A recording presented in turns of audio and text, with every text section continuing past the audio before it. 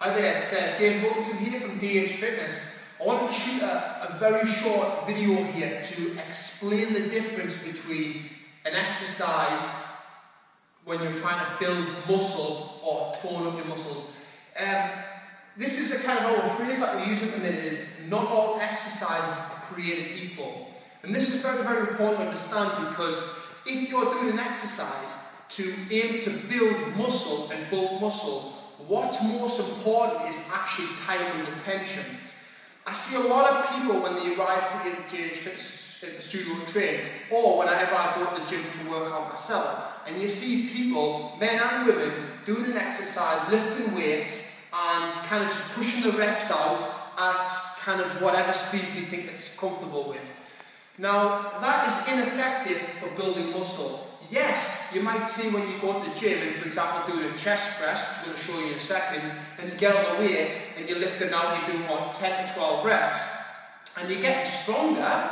So every week, every couple of months, you're improving your weight, you're lifting more weight, but you're not actually seeing any increase in your muscle size. Okay, so this is very, very important to kind of get your head around. Not all exercises create equal.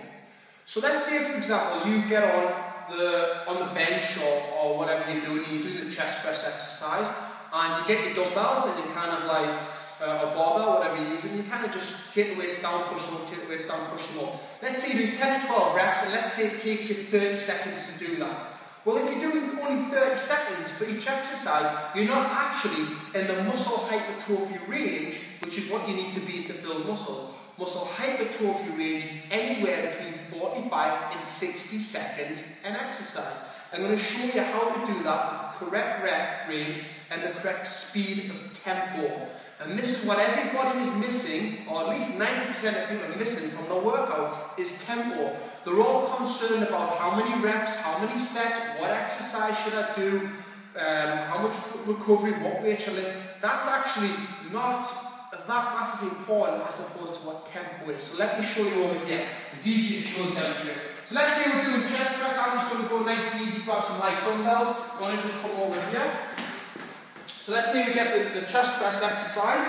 We go down, get it in the right position, we start at the top. Right, this is tempo for chest press.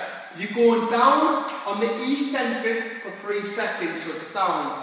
1, 2, 3. You hold at the bottom for a second, which helps to load up the pectoral muscles. Then you push up.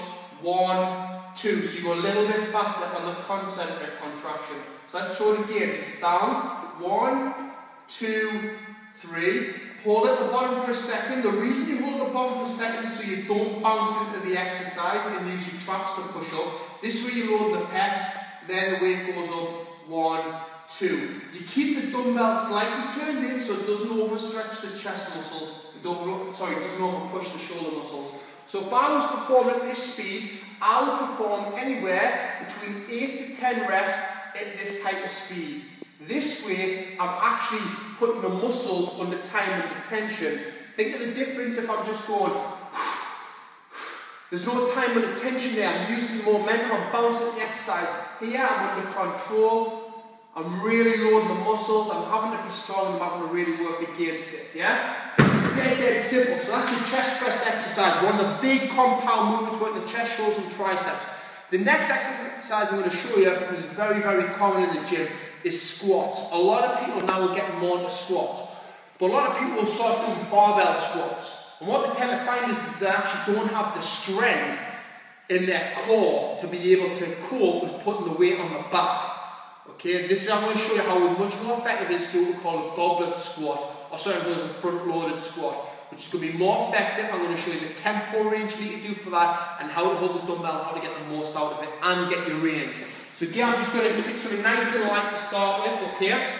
You could use a dumbbell here, or a kettlebell. This is the tempo range for a squat, whether or not it's on your front, or your back, or whatever you do. If you want to hypertrophy your muscles, okay, we're not talking about strength here, we're talking about building muscle. This is the range, okay? So it's down for 3, down 1, 2, 3. I get nice and deep, okay? I've got to get below 90 degrees to really get the glutes worked in. I'm holding at the bottom. 1, 2, and you can either power through the squat on the way up, or you can take your time coming up. It's up to you. But you've got to get at least 6 to 7 seconds in the squat. So I might take a little bit longer going down. I might go down for 4. So I go 1, 2, 3, 4. Lower onto the heels. 1, 2. Drive up. Okay, so I'm really powering through the concentric contraction.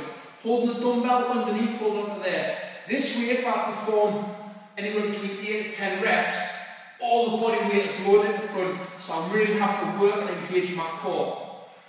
Squat exercise is absolutely perfect for building the quads, the hamstrings and the glutes. Also by using the goblet squat exercise, I'm getting a lot more core work in there, so I'm getting a lot more abdominal work and a little bit of lower back work.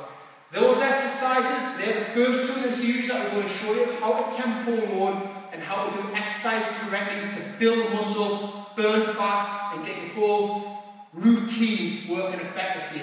That's our first installment from Train Like an Athlete program. Thank you.